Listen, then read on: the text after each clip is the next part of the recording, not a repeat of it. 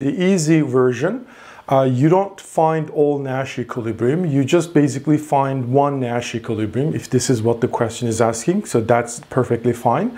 And the sort of the hard version is basically you're finding all Nash equilibria. Okay, and clearly it's more difficult because you need to make a full-fledged analysis.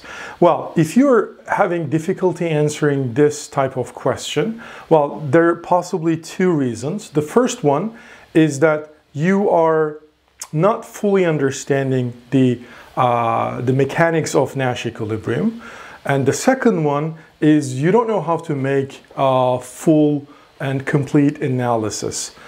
Well, hopefully this course is going to teach you both. So the first one, the Nash equilibrium, the mechanics of Nash equilibrium. So I repeat this many times, but let me repeat one more time. Although we are analyzing games of simultaneous move games where players are actually choosing their actions without observing their opponent's actions, the concept of Nash equilibrium analyzes game as if the game is over, everybody knows everything, and then they just check whether they had a better response or not, all right? Meaning whether they best responded their opponents or not. So sort of whether they are going to regret their choices or not, okay? So what does that mean? That means whenever you are sort of verifying a strategy profile is in Nash equilibrium or not, you have to let player, just take one player at a time, let him or her know his or her opponent's all actions, and then check whether this player is best responding by choosing that action specified in the strategy profile. And you have to do it for each player. Well, speaking of which, that means if you're checking whether something is Nash equilibrium or not, you have to be looking at a strategy profile, meaning without knowing what the other players are going to do, I mean, without knowing the other players' strategies, you cannot verify if one player is best responding or not. All right, so the full description of strategy profile, meaning strategy for each player, is critical to verify whether this strategy profile is in Nash equilibrium or not. So we don't talk about Nash equilibrium strategy, we talk about Nash equilibrium strategy profile. So we take it as the entire profile as a whole and then check if it is Nash equilibrium or not, okay?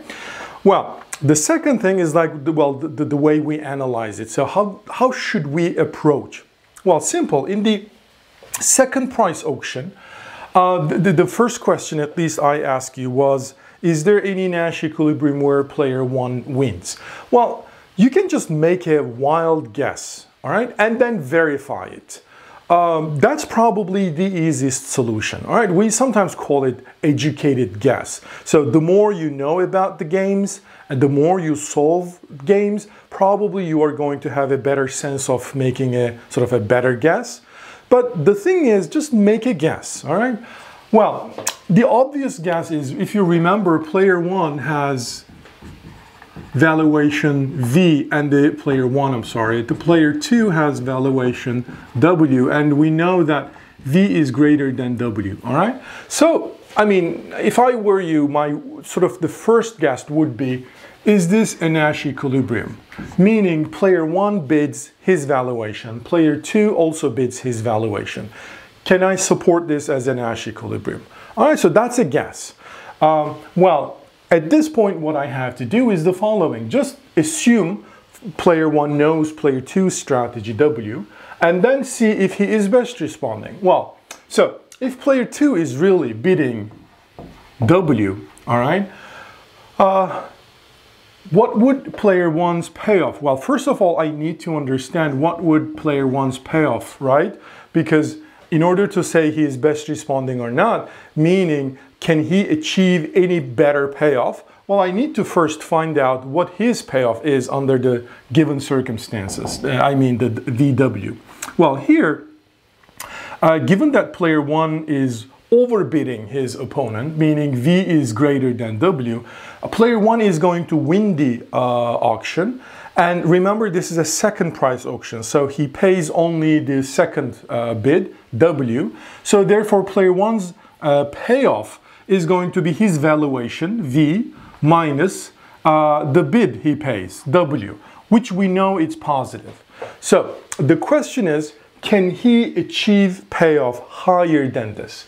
Well, his valuation, remember, so don't forget, in auction theory, the payoff is almost always the valuation of the player minus valuation minus the bid. So the valuation, you can't change it, all right? So sort of we assume I mean, each player is born with this valuation, all right? Well, the only thing you may change is the bid. But the thing is, the bid belongs to the second highest bid. I mean, in this scenario, there are two players, so therefore it's the losing bid. So you can't change that. W is the second player's bid. Well, you can change it by losing the auction, obviously, but the thing is, if you lose the auction, you're going to get zero payoff, which is less than this anyhow. So for that reason, because you can't change any one of those parameters, player one I mean, he can't increase his payoff more than that. So therefore, yes, V is in fact a best response to player 2 bidding W. All right, so if you do the same thing from the second player's perspective, well, what is obviously the first thing you should do is, what is the payoff of player 2? Well, zero, because he lost the auction. Well, can he achieve higher than that? Meaning, can he win this auction?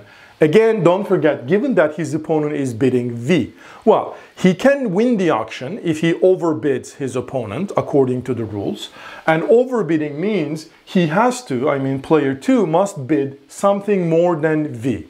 Well, if he wins, what happens is that he will have to pay his, so he's going to get W, all right, because this is his valuation, minus the bid. Well, don't forget, if he wins, player 1 will lose, so the losing bid is going to be V this time. So V minus W is what player 2's payoff will be.